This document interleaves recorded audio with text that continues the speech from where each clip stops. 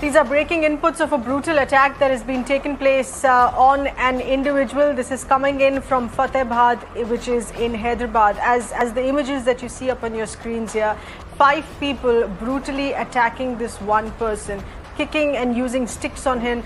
This is on allegedly being involved in smuggling liquor. The beating that continues here and being surrounded by 5 people, but in due course, of course, other people managed to gather in and pull away the attackers. Now the police has taken note of this case. 4 people have been arrested, but one other accused, the 5th accused here, is still on the run. We have with us our correspondent Gurpreet getting us further details here. Gurpreet, once again, this is a brazen attack in open daylight that has taken place here. The police has been slow to act once again.